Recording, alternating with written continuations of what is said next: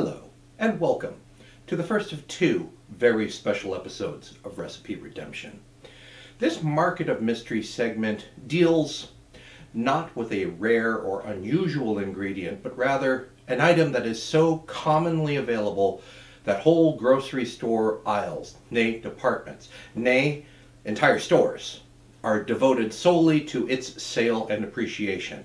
Yet, it mystifies many a diner or shopper, evoking feelings of anxiety, indecision, inadequacy, and yes, even fear. I speak, of course, about wine. There is far too much to know about wine for me to cover in a single video or even a series of 10.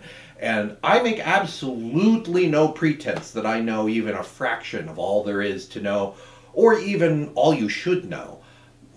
But I know enough to at least get you started. Your journey into wine education is, of course, your own, and how far you travel down that path is entirely up to you. Some of you simply don't like wine, and that's okay.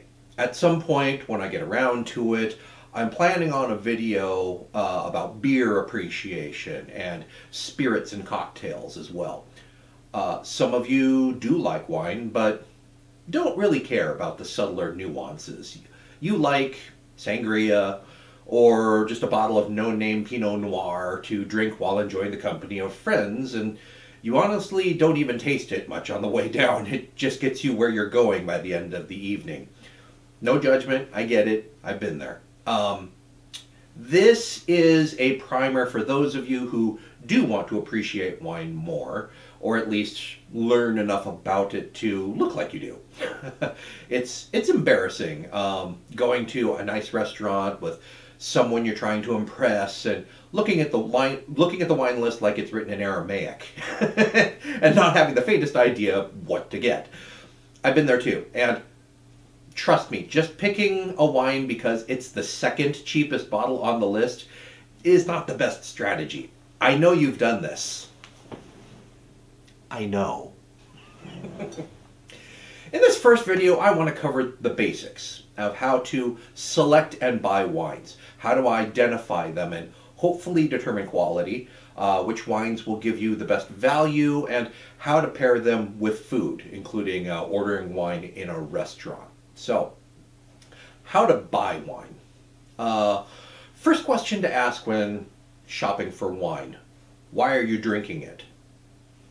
Good question, right? Is it for a party or a dinner or just for in-hand drinking? A little something to relax with. Obviously, the decision is going to be influenced by what you like. If you hate reds, you don't have much incentive to buy very many reds. Right, obviously. However, if you have a favorite varietal, don't be afraid to try that varietal from different regions or different producers to experience different winemaking techniques between the different producers and different terroir between the different regions. There's your first vocabulary word for the day. The place where the grapes are grown has an influence on how the finished wine will taste. The acidity and the types and amount of minerals in the soil, the amount of sunlight, the amount of rain that they get, average temperatures, all those things combine to influence the flavor of the grape and therefore the flavor of the wine. So you have, let's say, two Pinot Grigios that are made at the same time by the same methods and even by the same people, but are made from grapes from vineyards that are even just a few miles apart, could be noticeably different from one another, particularly as you gain more experience tasting wine. So terroir is the term they use to describe the influence the growing region has on the finished wine. Now, let's say that you're going to be drinking your wine with food. Wine pairing becomes a very important component. There was an old rule that said you had to drink red wine with red meat and white wine with fish or poultry, and that was it, end of story. But screw it. If you like red wine with fish, drink red wine with fish. If you don't like reds, there are whites that are perfectly fine with red meat. It'll be different, but if it's what you like, it's what you like. Nothing wrong with that. No judgment here. Also, there's a huge variety of reds and whites out there, as I'm sure you know if you've ever walked through the wine section of your local grocery store even. There's a whole world of wines out there. So red wine with red meat doesn't give you really a whole lot. You know, which red wine will go with which red meat. And that being said, the rule does exist for a reason. Let's start there. Red meats tend to be more assertive in flavor. So strong tannins and more aggressive flavors that you find in red wines tend to hold up better when paired with them. But if the meat is spicy, if it's heavily spiced or paired with other equally strong flavors, you could get away with an oaky Chardonnay or another citrus-forward, acidic white wine that cuts through the richness of the dish. On the other side of the coin, fish and poultry are often more subtly flavored and would be overpowered by a really toothy red. But again, if it's prepared with a lot of stronger flavors, you could get away with pairing it with a red wine if that's your thing. Something like chicken mole enchiladas or a spicy Thai fish curry might work with a fruity Syrah or a rosé rather than strictly adhering to white wines. So a lot of it comes down to looking at the back of a bottle of wine, seeing what kind of flavors and the terminology that they use to describe the wine. Words like assertive, bold, any sort of these stronger descriptive words gives you an idea that it's more sort of an assertive wine that would pair well with assertively flavored foods. And things like delicate, floral, fruity, light, those sorts of descriptive words give you an idea that they would pair better with lighter flavored dishes. Very, very general rule of thumb. As far as brands, yeah, okay. Buy the brands you like. Ultimately, it comes down to tasting a bunch of wines over time. Don't just, pop open 40 bottles of wine and drink them all. Over time, learn what brands you like, which ones you don't, and buy the brands you like. But don't be afraid to experiment and try new ones. Price is obviously a factor when buying wine, either in a store or at a restaurant. But just because something is expensive doesn't mean it's necessarily better. Keep that in mind. They might just pay more for marketing and pass that expense on to you. In the bad old days of 1980s and before, there was a lot less variety available, and people bought funky old jugs of crap wine because they didn't know any better and couldn't afford the imported French stuff. But we woke up and started demanding better from our domestic producers. And now it's not only possible, but actually quite likely that you'll find at least a decent, if not outright delicious bottle of wine for less than $10. And it doesn't hurt the pocketbook as badly if it turns out that $7.99 bottle of wine wasn't all that great. Just make a mental note, don't buy that one again, and try the next $7.99 bottle of wine. On the other side of the coin, go ahead and splurge every now and then if you can, and get familiar with those $50 bottles of wine. And if you find one that you really, really like, they do occasionally go on sale for $25 to $30. Buy it, save it for special occasions. It's great. Now, looking at your bottle of wine, I'm covering the label. I do not endorse any particular brand. Look at the label. it tells you a lot of information. Maybe not everything about it, but it tells you a lot of information. Varietals. If it doesn't list the varietals, like this one is just a red blend. It could be anything. Anything labeled as a specific varietal, if it says that it's a Cabernet Sauvignon, if it says that it's a Gewürztraminer, whatever, it must legally, in the United States anyway, contain a minimum of 90% of that varietal of grape. But the last 10% could be tweaks to the overall flavor. Now this one, it just says that it's a red blend. So then you flip it over and take a look at the back. And many, but not all wineries will actually tell you what the blend is. Now this one does not. So it could be anything. Now, if it's a producer that you trust, it's probably a good blend. And typically they'll blend grapes because they want to get the best qualities out of all of those grapes together in one wine. So some are a little bit, you know, a little more astringent, some add a little bit more fruitiness, etc., etc., etc. So they're trying to tweak the overall flavor to something that the final product is going to be enjoyable. But you're trusting the producer to know what's best.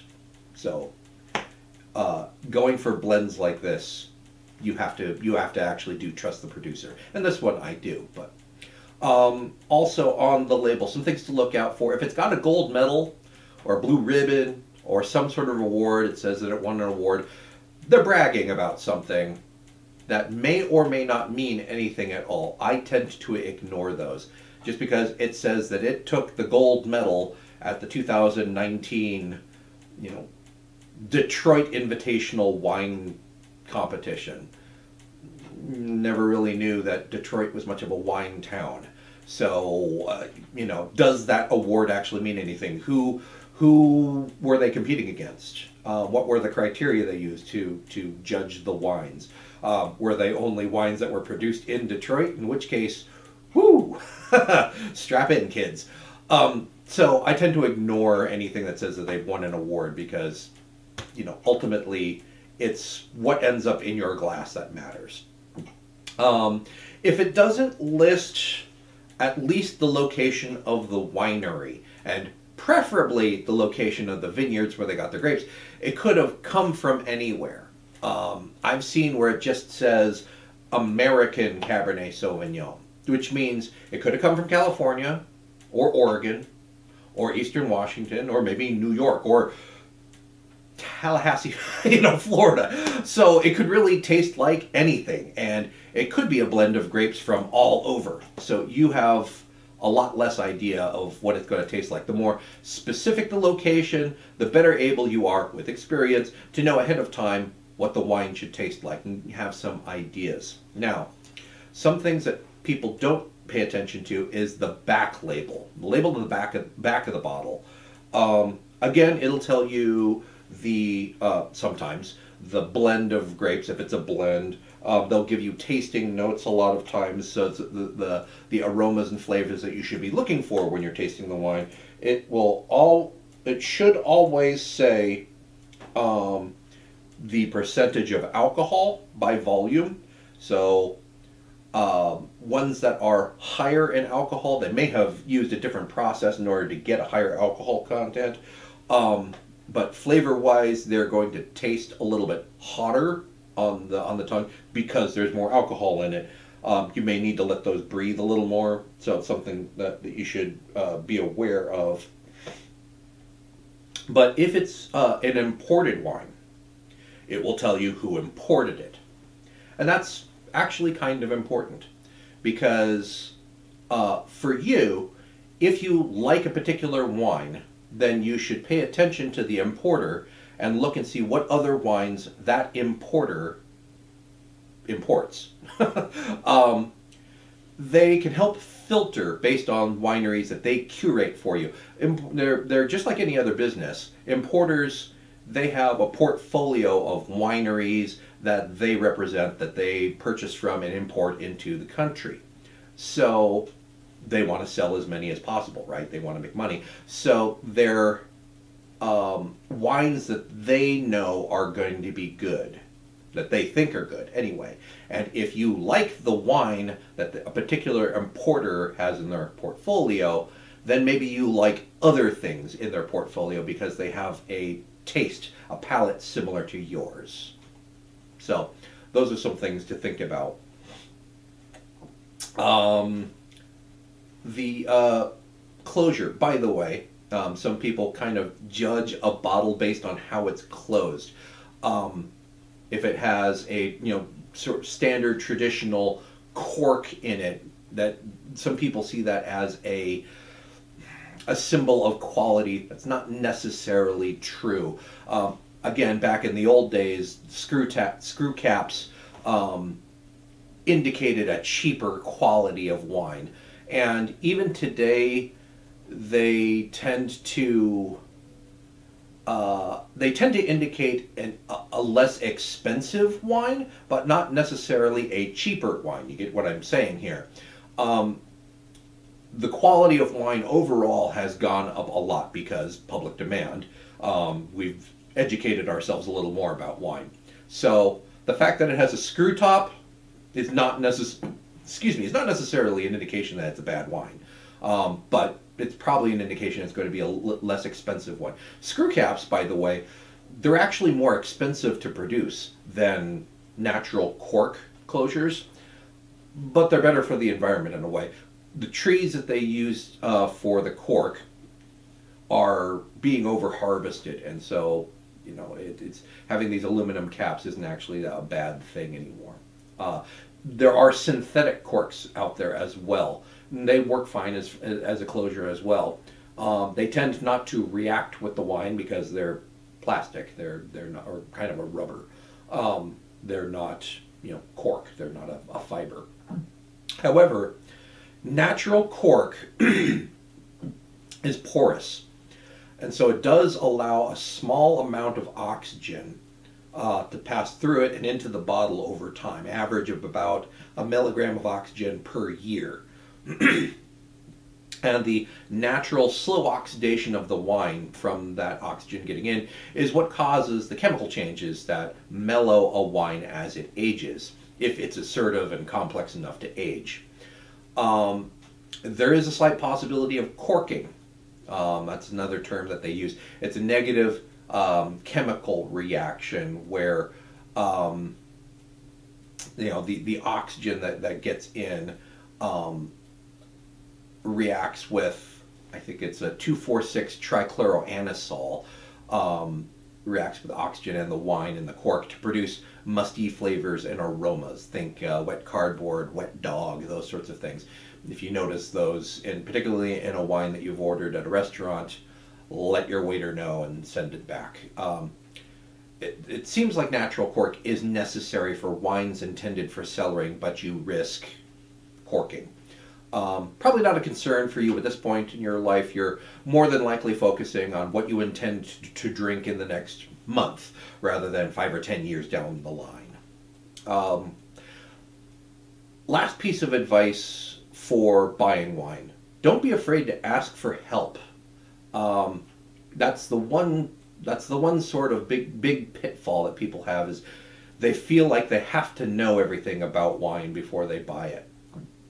The wine steward at the grocery store has to carefully choose which wines they're going to stock on the shelves, because like your importer, they have limited real estate in the store. So they want to only carry wines that will sell well at every price point. So they're going to know a lot more than you do about all the different wines that they have available. And if you ask them, they can help steer you in the direction of wines that match the flavor profile, purpose, and price range that you're looking for. The same goes for when you're eating out. If you're not sure, ask your waiter if they have any recommendations for the wine. A decent restaurant will have educated their waiters on at least a minimum of knowledge about their wine list. Or if they're fancy enough to have a sommelier, they know to ask him or her any questions you might have about the wine list. You can't be expected to know all the wines on the list intimately. And chances are pretty good there are varietals on there that you've never even heard of. So how would you know if it'll go with your dinner? Even when you reach a level of wine education where you have a good idea what varietals generally pair with food, what's the difference between an Italian Pinot Grigio and a French Pinot Gris? They're the same grape, just different countries, so slightly different names. And whether it's going to pair better or worse with your chicken Caesar salad or whatever you've ordered. How do you know? Is the $11 glass of French Bordeaux better value for the experience you get than the $7 glass of Cabernet Franc produced in Sonoma?